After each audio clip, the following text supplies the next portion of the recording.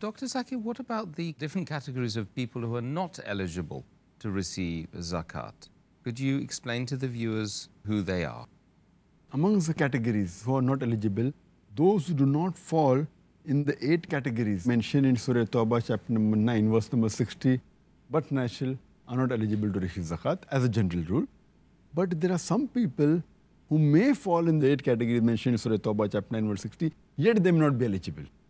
First is the descendants of Muhammad Sallallahu Alaihi Wasallam. Our beloved Prophet Muhammad Sallallahu Alaihi Wasallam said, it's mentioned in Sahih Bukhari, volume number 3, hadith number 2055, that once the Prophet sees a date fallen down, and he said, I would love to eat it, but I'm afraid that it may be of charity, because the thing of charity cannot be consumed by the Prophet and his family.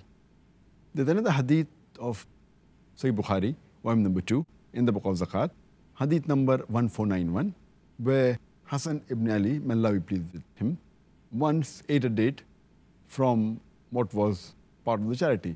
So the Prophet said that expel it from your mouth, because the family of the Prophet, they cannot eat from what is given in charity.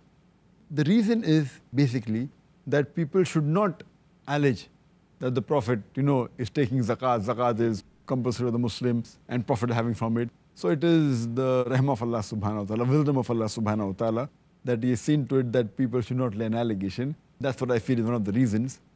And the second category, those people who may fall in that category that are not eligible, is if he's a non-Muslim, if he's a non-believer.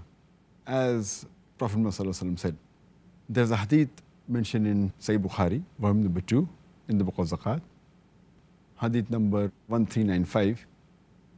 The Prophet said that it's compulsory to give zakat on your wealth, on your property, and take wealth from the rich and give it to the poor.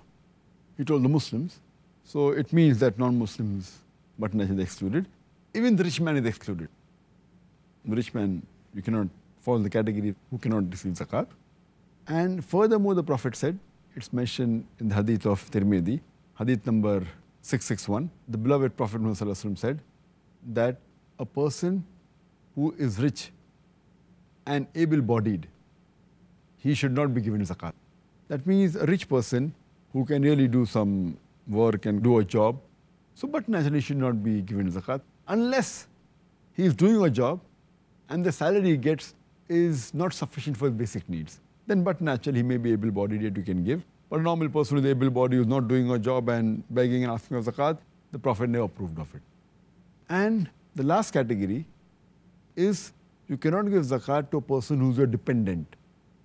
He may fall in the 8 categories. He may be poor, he may be masakin, he may be needy, he may be in debt. But a person who is a dependent, like for example, a person cannot give zakat to his wife, because the wife is a dependent. A person cannot give zakat to his son or his daughter, because the children are dependent on the father. Similarly, a son cannot give zakat to his father and mother because they are the dependents. So this is the 5th category who zakat cannot be given, even though they may fall in the 8 categories of who have been permitted to receive zakat in Surah Tawbah, chapter 9, verse number 60.